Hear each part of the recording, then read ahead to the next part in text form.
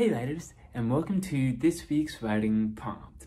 So today, I want to do something a little bit different as we normally do when I'm involved, and I want to keep it a little bit more light and fun and entertaining this time around. I feel like a lot of these prompts tend to focus on different techniques and styles and whatnot that we can use to really grow and enhance and evolve our writing, but sometimes you just want to have fun with it. You don't want to forget how fun writing can be and get caught up in this whole sort of serious nature of it. So, today what I want to start with is imagine your favorite book or book series and imagine the world that it takes place in. If you're reading a science fiction series, maybe it takes place in a post-apocalyptic world or something like that. Or maybe it takes place in a real-life version of the world. It's just a little bit different because the characters are fictionalized.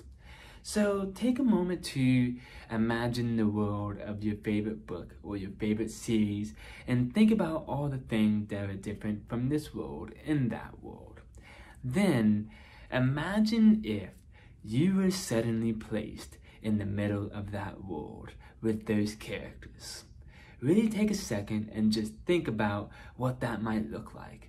I'm always thinking of an older movie I used to really love called Space Jam, where, Michael Jordan goes down to this Looney Tunes universe, and because it's this completely separate world, there's things that are normal in that world that he just doesn't comprehend, because how would you comprehend it? Because it's a cartoon, right?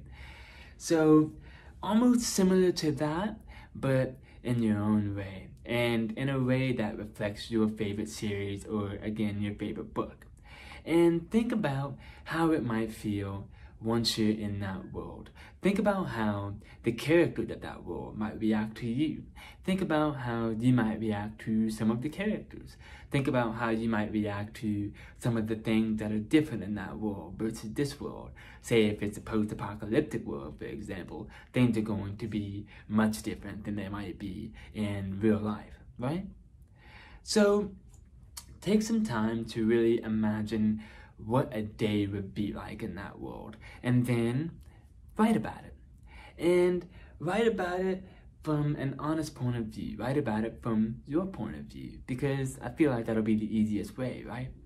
Now, if you want to go further and, get some extra bonus points, as it were, what you can do is think about the different ways that the writer uses their writing to paint a picture of that world, and think about the different style that they might use.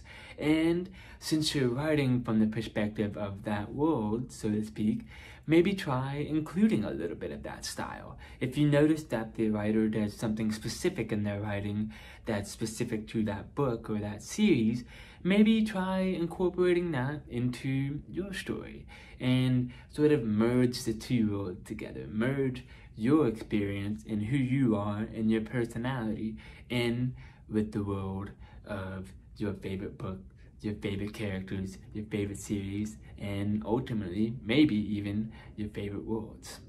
Now, that is all I have for you today. Like I said, I just kind of wanted to keep it light. I just kind of wanted to keep it entertaining. So, until next time, have fun writing, have a good week, stay healthy, stay safe, and all that good stuff, and I'll see you next time.